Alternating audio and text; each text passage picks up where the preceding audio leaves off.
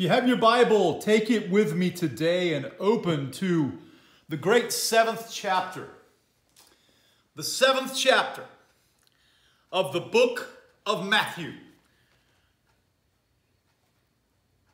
TBN is the biggest television network in Christianity today, TBN, but it stands for the Totally Blasphemous Network. You're not going to get anything from Matthew Crouch and Lori Crouch. But from this evangelist, you're going to get the truth. TBN stands for the Totally Blasphemous Network. It's nothing but blasphemy. It's nothing but abominations. It's nothing but lies. It's nothing but half-truths. It's nothing but tell you to get your money out, get your wallet out, and send me money. It's the God conning you to give money to them. It is basically a pay-to-pray scheme. But look, you're listening to the only preacher in America. I don't play to my audience. I love you.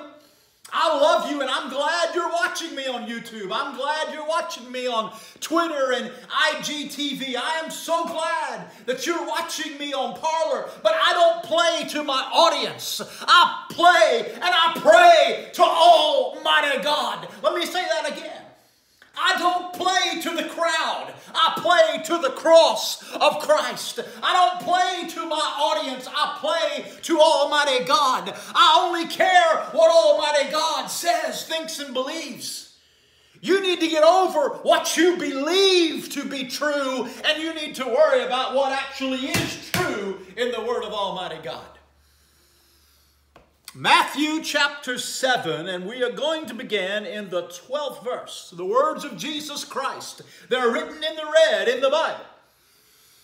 I said they're written in the red in the Bible. We need to get back to the red. We need to get back to the red blood of Jesus Christ. The world says they want to go green. Go green. They want to go globalism. No, green is not going to save you. You know what's going to save you? Going red for the blood of Jesus Christ. The only tree that you need to hug is the tree of Calvary upon which Jesus died. But instead of the tree of Calvary today, we're going crazy for technology, information, and knowledge. But it's the knowledge of the tree of good and evil. Apple, Amazon, Alphabet, Google, AT&T, and you will split hell wide open because the devil's coming along saying to you just what he said in the garden. It's all good. You won't surely die. You'll be as gods. You'll have knowledge and information and tech, but that tech is going to lead you to split hell wide open, clutching your handheld devices. The red, the words of Jesus. Therefore, verse 12, all things whatsoever you would that men should do unto you, do even to them, for this is the law and the prophets. How many of you went to Sunday school as a kid? How many of you grew up Southern Baptist or Assemblies of God like I did? From the time you were knee-high to a grasshopper, as we say down south, you were taught the golden rule. Put others first. Love God with all your heart, soul, mind, and strength. And love your neighbor as yourself. The first two commands. Thou shalt have no gods before me. Have no molten gods, no carved gods, no engraved gods, no idols, images, likenesses of anything. I am God. Make me first. Dedicate, consecrate, commit your life to God. The golden rule. The problem today, because of the prosperity message and psychology and purpose and positive confession and all the P words that I preach about all the time, we have forsaken the golden rule for chasing silver and gold. We have forsaken the golden rule and the gospel and the grace of God for gain, for glory, and for self-greatness. My peer preachers, my contemporary preachers, in the shower in the morning, instead of singing, then sings my soul, my Savior God to thee, how great thou art. Instead of singing that, you know what Joel Osteen and Joyce Meyer and Matthew Crouch and Gabriel Swaggart and Joseph Prince and Rick Warren and those those who preach the gospel of self-esteem and self-love and self-image and vanity and pride and ego, you know what they sing in the shower every morning? Then sings my soul, my Savior God to me. How great I am, how great I am. The modern gospel is humanism. Joel Osteen is preaching humanism. It revolves around self, who I am, what I can do, what's in it for me. And God is made into a magical genie in a bottle. But that's not the God of the Bible. That's not the God of Scripture. That's not the gospel of Jesus Christ.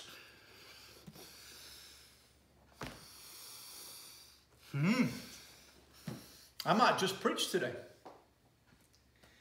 Enter ye in, verse 13, at the strait gate.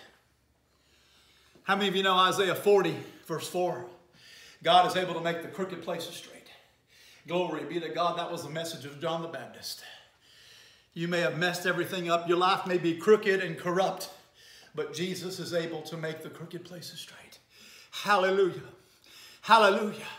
Hallelujah. Enter in at the strait gate. For wide is the gate and broad is the way. That's broadband. That's your cable systems. That's your satellite systems. That's Netflix and Amazon Prime and Disney Plus and Hulu and the streaming videos that dump in the lake of fire. Wide is the gate, broad is the way that leads to destruction, and many there be which go in there, at about 7 billion. Because straight is the gate. Now listen, and narrow is the way which leads to life, and few there be that find it. Narrow is the way. You say, Brother Mike, you're so narrow-minded. I'm narrow-minded because of the narrow way. It's not a broad way. Jesus said, many are going to hell, but few are going to heaven. Are you listening to me?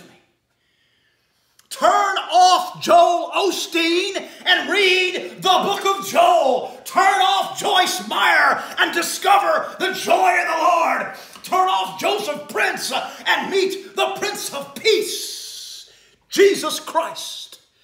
The rose of Sharon, the lily of the valley, the bright and morning star, the King of kings and Lord of lords, who hung and died and bled on the cross. The narrow way. I'm preaching today, part 1. We're beginning a series. The subject is the American way or the Christian way. You heard me right. The American way or the Christian way. They are not synonyms. They are not congruent. They are two separate things. And don't shout me down now because I'm preaching real good. The alternate title, aka, of this message is Corporate America is not Christian America. We confuse the two. But I am going to bring out in this message that the culture, the society in the United States is not according to the Word of God. That America is not a Christian nation. How has she ever been a Christian nation? And we are going to get into true American history, not what you've been taught, not the lies, not the deceptions, not the denial, but what is the reality? What is the reality? What is the reality of the situation? What was America ever truly a Christian nation? It's doubtful. America is not a Christian nation now. I'm going to tell you something. With God, it's only His way. And that's what Jesus was talking about in our context, in our text. It's only His way. It's not your way. Somebody said, Brother Mike, oh, what about America's great Judeo-Christian heritage? Judeo-Christian heritage? We're going to blow that thing up. You stay tuned for every part of this series. We're going to blow that thing up. Judeo-Christian heritage. Was Jesus a patriot? Was Jesus a zealot for the governor of Israel? What did Jesus say of his people? What did Jesus say in John 8:44? He looked at the religious leaders of Israel. He looked at Israel that would later crucify him. And he said, you are of your father, the devil. You're a liar and you're a murderer from the beginning.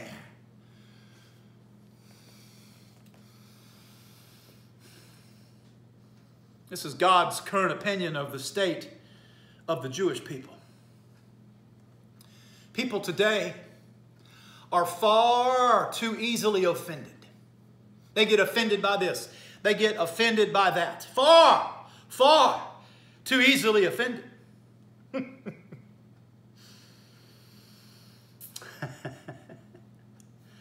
In this series, I'm going to show you the way to heaven and the way to hell, the way to life and the way to death. Jesus or the devil, the Bible or blasphemy. I'm going to show you in this series that it is the blood of Jesus Christ or it's the flood of the judgment of God.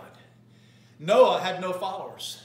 Noah preached to the people of his day. He said a flood is coming and you have to get in the ark. But he was hated. He was ridiculed. He was ignored just like I am. I am America's most hated / ignored preacher. They don't listen to me when I tell you that a flood of the wrath of God has already started and it's going to get worse. Don't believe the false prophets and false teachers who are going to tell you 2021, it's going to be a new year. It's going to be a good year of blessings and increase in favor and prosperity. That is a lie. The judgment of God has just gotten started and it's going to get worse and it's going to get worse. And if it looks like it's getting better temporarily, that is a lie. That is a deception. That is a delusion. It is a false peace, a false safety, and a false prosperity. Don't put your faith and trust in man's vaccines. Put your faith, hope, and trust in the verses of the Word of Almighty God. The cross is the only cure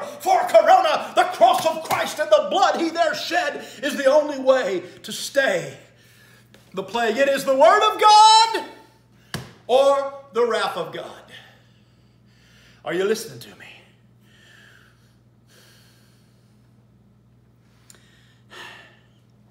I have so many critics. They don't like what I have to say. Oh, Brother Mike's crazy. Brother Mike's insane. Brother Mike's a lunatic. Brother Mike's a rebel. Brother Mike is a rascal. I have one thought and one reference and one recommendation for all my critics. Check out the last scene of Gone with the Wind.